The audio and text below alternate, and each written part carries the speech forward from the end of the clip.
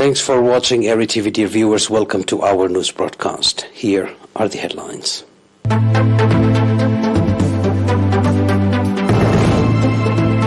Collaboration commemoration in France. Microcredit and savings program in Tasani.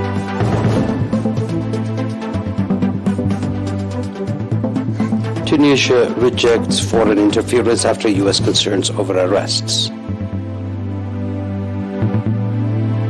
Syria thanks Arab brothers as quake stir aid diplomacy.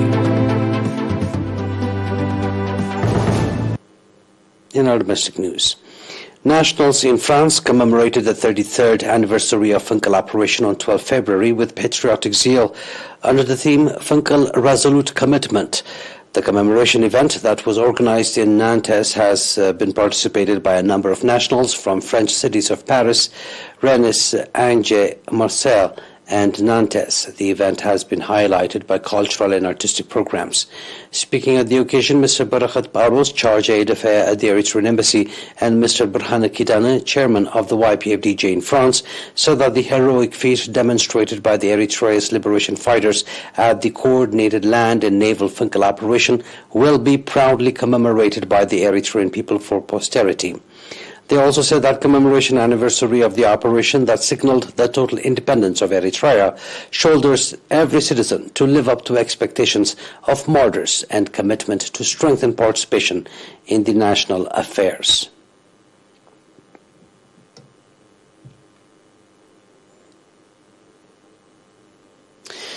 An activity assessment meeting conducted on 11 February in Tasane subzone by the Microcredit and Savings Program underlined the commendable commercial activities and improvements of livelihoods witnessed in the subzone, thanks to the program.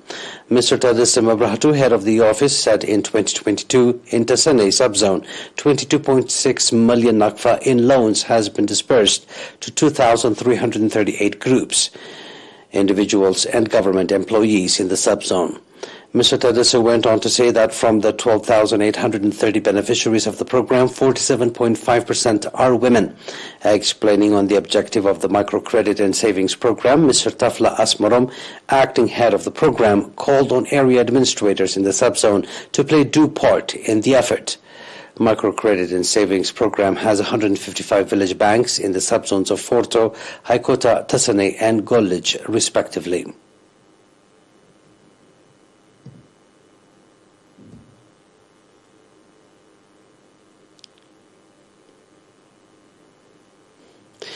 The Ministry of Health branch in Zoba Makal reported that strong effort is being exerted to reduce new HIV/AIDS infection by 10%.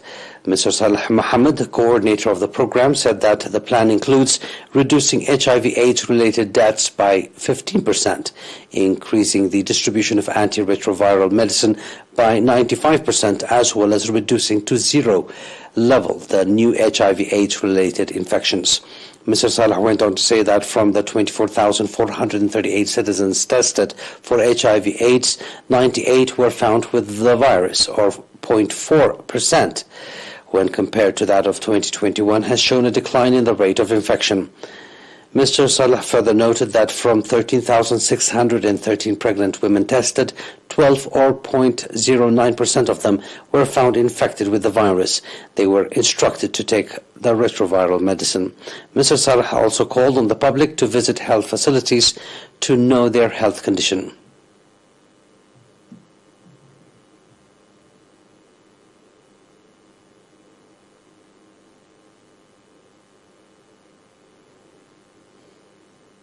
That was our domestic news. Please stay tuned now for the international news right after the short break.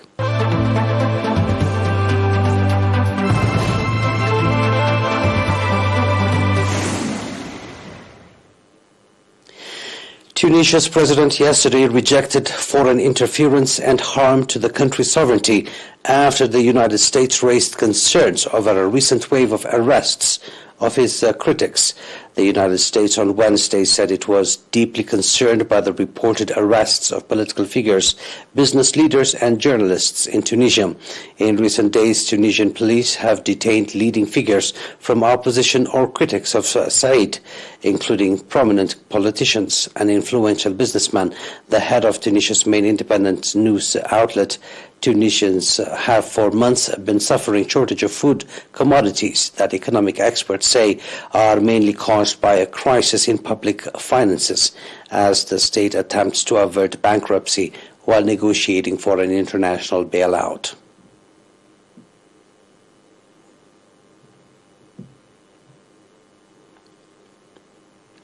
In his first speech since the devastating earthquakes last week, Syria's President Bashar al-Assad has thanked other Arab nations for aid and rescue efforts after years of broken relations. The giant quakes hit Turkey and Syria on February 6, killing nearly 44,000 people and injuring thousands more. Since the quakes hit, President Bashar al-Assad has been visited by Arab diplomats and received calls from several leaders in the region, including Egypt, Jordan, and Bahrain. Some 120 planes packed with humanitarian aid have landed in the country, about half of them from the UAE, which resorted ties with Syria in late 2018. Saudi Arabia has also sent 2 planes carrying aid to Syria since Tuesday, a first in more than a decade.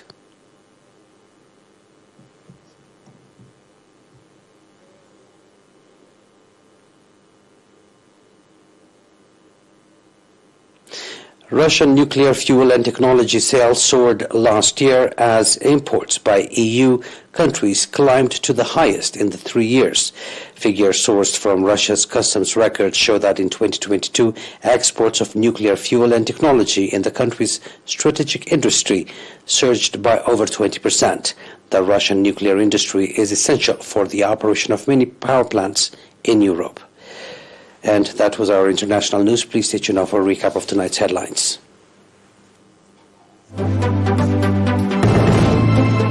Bengala operation commemorated in France. Microcredit and savings program in Tasani.